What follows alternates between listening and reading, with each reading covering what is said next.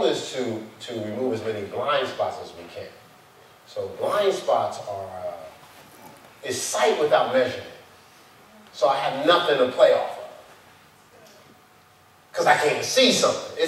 So there's something visible, but I can't locate it. I can't measure it. I can't, like if there's something back here, I can't, I can turn, she'll tell you, certain cars are made where the blind spot is even worse. So, you be trying to look, and you still think the coast is clear, and you still almost cause an accident. Because my measurement is off on how I can process it. So we want a lot less blind spots. Because, especially growing in church, I'm not going to say I get on people's nerves, but I challenge people. That's probably a better way of putting it. And the only reason it's so much of a challenge is because people walk around blind. So then I go, hey, so you going to keep tripping over that right there? No, I don't never trip. I ain't tripping over nothing. I walk good. But you notice you keep stumbling when you get to that? No, listen, it's not a stumble. It's just my coolness. You don't understand. But the whole time you're like, okay, but I just want to, do you see, hey, buddy, do you see that? And then the whole time, listen, man, I can see. So I agree that you can see. We're talking about what you can't see. That's what's in your blind spot. So your pride is telling you, I can see, I'm intelligent, I have wisdom. Look, I got skills. Look, I'm doing this one thing over here. Nobody can do this like me. But God is saying, could you take a peek over there? Could you tap into what you can't see? That's what the holdup is. That's why it doesn't keep moving beyond that level. Because what you're taking for granted, sometimes it's the discipline, sometimes it's the diligence, sometimes it's the commitment and the consistency to your communion and your relationship with God. Most of the time, that's what it is. But when you can't see it, you saying to yourself, what's wrong with God? He need to get himself together. By now, he should have gave me what I desire. What kind of God would make me? I'm a nice person. God said, could you look over there at what you can't see?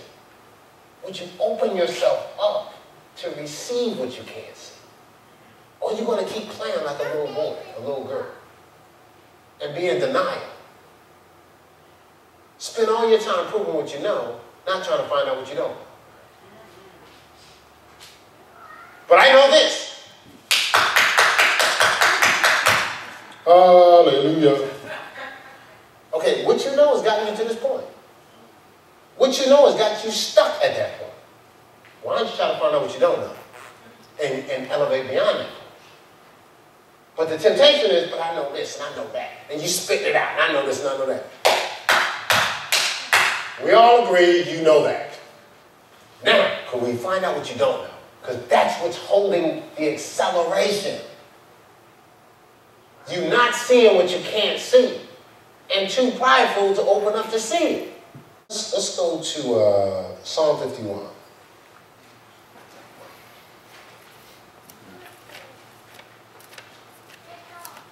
See, we have to watch. Go to Psalm 51, but that's why we have to watch. Be more careful in what relationships we expose ourselves to. Because you expose yourself to the wrong relationship, they hurt you. What happens normally when you get hurt, you go to protect yourself and you go hard. That's that vault you put around you. And a hard heart goes blind. See, so you just don't want to expose yourself to people that's going to not handle your heart right. Because you'll never get to evolving into what you're supposed to be. Scripture says this in John chapter 8. It says, you shall know the truth, and the truth shall make you free. Some verses say set you free. We talked about that the other day. But either way, liberty and freedom come from knowing the truth, being intimate with the truth. And we talked about this again the other day, just for some people that wasn't here. The truth is final reality, finished product. So the truth about the caterpillar is that it really is a butterfly. Thank you. And somehow, at least one person helped me out. Wasn't y'all there when I thought that? Yeah. All right, so So right now, a lot of us aren't living in truth. We're not finding out we're not finished products. Some of us are still caterpillars.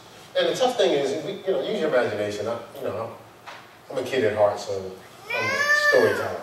So I can just picture caterpillars growing up, and some of them was just happy to be big caterpillar on the tree. So their whole world was, yeah, ain't nobody like me on this tree. But then the other caterpillars didn't settle for that and decided to evolve, to go through the pain of the cocoon, bust out and then get wings and start to fly and see the world. So some of us are like that. We're still running around on the tree. Well, God wants us to fly. But you're going to have to go through the cocoon. You're going to go through that pain, that process. Patiently get through, let all that fluid squeeze into your wings and fly. You see that? So we got to get to a point where we're embracing the truth. Psalms 51. And actually, when you get a chance to read through Psalm 51 for yourself, it's about David. And David, who needed some help to discover he had a blind spot. He basically set up one of his soldiers to get killed so he could get with his wife. And he going business as usual. King David. I'm a man after God's own heart. I'm just rolling. And then one of his men had to come to him and tell him a story. He said, "What would you do if somebody did this to one of your people?" "Oh, that person needs the most strictest punishment." "Yeah, but that person is you." And so David said, "Oh my God, I didn't see that."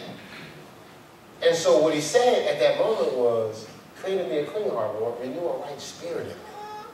Cleanse my heart. Purge me with hyssop. Wash me that I might be clean, whiter than snow." And he said in verse 6 here, it says, "Behold, thou desirest truth in the inward parts, and in the hidden part thou shalt make me to know wisdom." In the deep area, in that treasure hidden in earthen vessels, I gotta go deep in my inner man. I gotta embrace the truth. The final reality, the real deal. I can't run from the truth. Because if I'm running from the truth, I'm living a lie. But I'm living that lie with some swag though. Yeah. I'm living a lie, but I look good, don't I? What's up? Yeah, what's happening? Yeah. I'm going to keep talking. I'm going to keep cracking jokes. I'm going to keep blinging what I have so you won't see who I am. Ooh, wow. I'm going to run from the truth because you may see some cracks. It may end up being a sincere relationship where I have to display the cracks. I don't want you to see the cracks, so I'm going to keep moving, keep blinging. I'm going to highlight, emphasize, focus, and passionately state that which I know or that which can keep a diversion so you won't see my cracks. Because I don't want to embrace the truth. I may grow. I may heal. I may actually tap into greatness. But who wants to do that when I can just hide and hang out with this lie? The scripture says in Romans chapter 1, they turn the truth of God into a lie. And start doing that which is unseemly. Men with men and women with women. And it says God turned them over to a reprobate mind. He turned them over to themselves. He said, man, at this point, you guys have run it so far past me, you will never even see me. You're going to turn my truth, my final reality into a lie. You're going to change what I handcrafted and fearfully and wonderfully made and corrupt it and say this is what God has created. You're going to create your own idol and say I designed it? You remember when they came out of the children of Israel came out of Israel, and Moses took too long on the mountain, so they said, so Aaron was like, I'm a goldsmith, give me an earring and stuff like that, and he created a golden calf. And Okay, I mean, he has skills. So, okay, so he created a golden calf, maybe, put it up on the mantelpiece or something. No, he made this stupid statement. This is the God that brought us out of Egypt. You just made it. Now that might sound funny, but that's how we live. We'll create a job or profession or a hobby, and we'll say, this is what's going to bring me out of bondage. Because God ain't enough.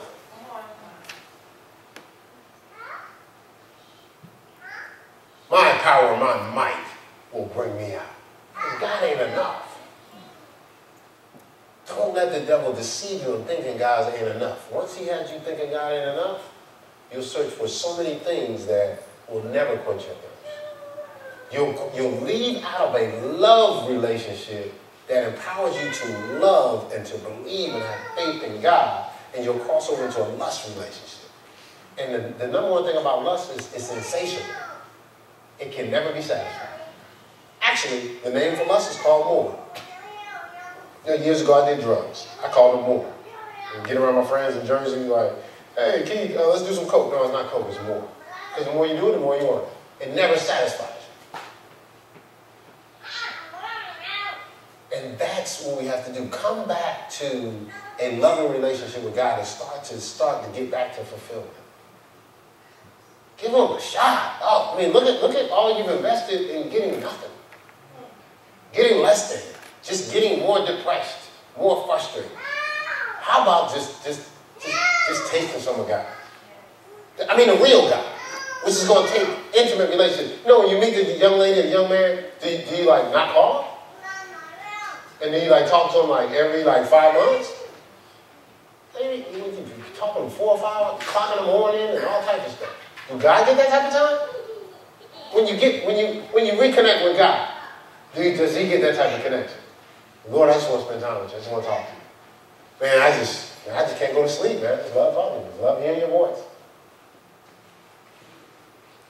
Does he get that? Let's get back to that. How about I'm sorry. In some cases, let's try that. I ain't saying no names. Listen, I'm telling y'all to be you. This is me. This is the me that God designed. So, come on. Now, of course, all the, challenging messages are not accommodating, so, people aren't comfortable, so that's not attractive all the time.